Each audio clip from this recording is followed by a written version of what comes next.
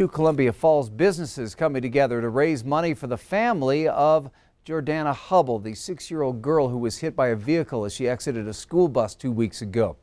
Bubba D's Catering and North Valley Eagles will host the Hubble Family Fundraiser on December 14th, with all the proceeds going to the Hubble family. Hubble was struck by a vehicle after a driver failed to yield for a stop sign on the school bus.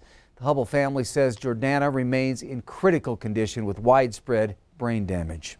We do need to raise a lot of awareness for people to pay attention to what they're doing and the laws of the road and just kind of paying attention to the kids that are running around out there. Poole says the Hubble fundraiser is taking silent auction items from any local businesses who would like to donate.